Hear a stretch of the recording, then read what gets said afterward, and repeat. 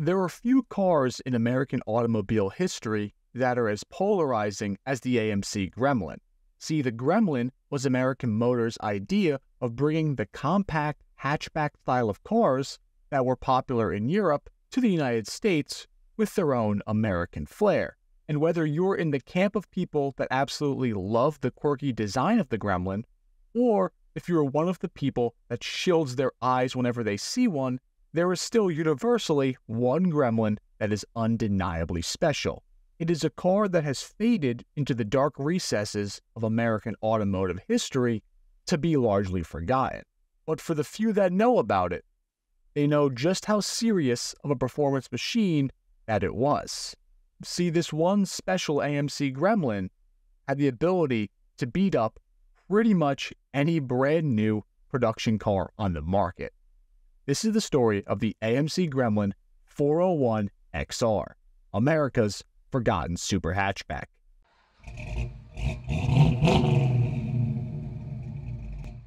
To truly understand the sheer insanity of the Gremlin 401 XR, we need to go back and take a look at the Gremlin itself and see what made it tick. The Gremlin was introduced by AMC, or the American Motors Corporation, in 1970 as a direct response to the rise in popularity of foreign compact imports. All of the American automakers were jumping into the fray to defend against this. GM with the Vega, Ford with the Pinto, and soon to be AMC with the Gremlin.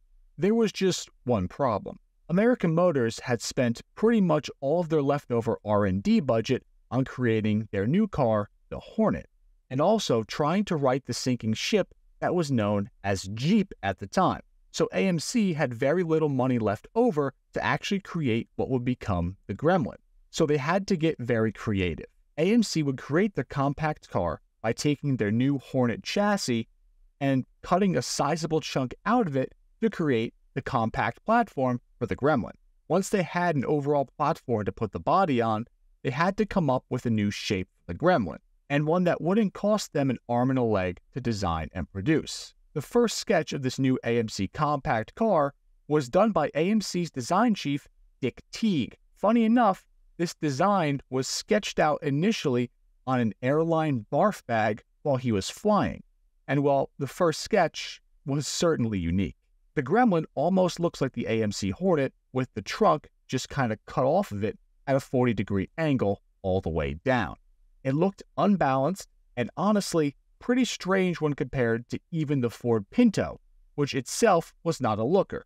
Even the designer of the Gremlin himself said, and I quote, "I don't think the Gremlin is going to win any styling awards." But AMC still had the hunch that if the Gremlin looked strange enough to pique people's interest and get them talking about it, then they would be able to sell a large number of them, especially with the looming gas crisis and the popularization of these small, affordable cars in America. And by 1970, the Gremlin itself hit the streets. And as expected, it caused quite a stir. Lots of people, rightfully so, thought it was hideous. But lots of people also thought it was cool and quirky looking, and with just an MSRP of $1,879, the Gremlin was wildly affordable for the masses. The base model Gremlins were available with a series of 200-something cubic inch inline six engines that made between 130 and 150 horsepower. These base model cars were pretty much as plain Jane as they came. In fact, at the base $1,879 price point, you got a hatchback that didn't actually have a rear hatch that opened.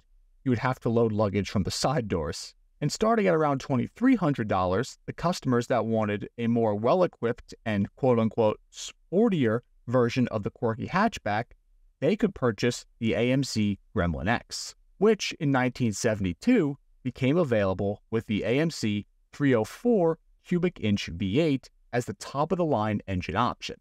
Now, in all reality, by 1972, this stock 304 barely made over 150 horsepower, but being fitted into this strange-looking two-seat hatchback, it was definitely a unique engine combo to be had, and a pretty good number of people would actually go on to order the V8-equipped Gremlin X's. However, there was an AMC dealership in the middle of Mesa, Arizona, who saw the Gremlin X not just as a new model to sell on their lot, but as an opportunity to clone a winning formula at the time and build their own seriously capable version of the Gremlin X, called the Gremlin XR.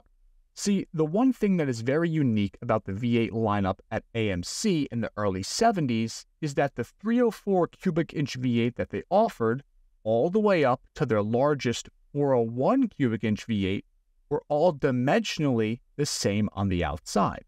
This meant that any vehicle that could fit a 304 could also fit the much more powerful 401 without any serious modification being required.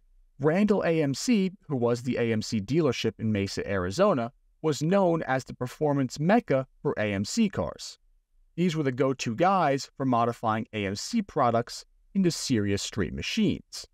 They also saw the success of other major dealers at the time, like Yanko and Baldwin Motion, who would swap larger factory engines into cars like Camaros and Chevelles and sell them essentially as dealer special models. Randall AMC thought that given the Gremlin's super lightweight and new ability to take a V8 power plant, that they could put AMC's largest 401 offering into the Gremlin and create their own turnkey performance machine. American Motors Corporate themselves greenlit this project and shipped Randall AMC 20 401 engines to use in these builds. AMC's 401 engine for the 1972 model year from the factory made about 255 horsepower. Now, this may not have been a lot of power when compared to a 454, but 255 horsepower was not bad for 1972. Where Randall AMC's new Gremlin XR would shine, though, is in the weight department. Curb weights for these Gremlins were only about 2,600 pounds. Compare that to, let's say, a 1972 Camaro, which weighed near 3,400 pounds. The Gremlins did have a clear weight advantage, which allowed them to really make the most of this new 255 horsepower 401 power plant.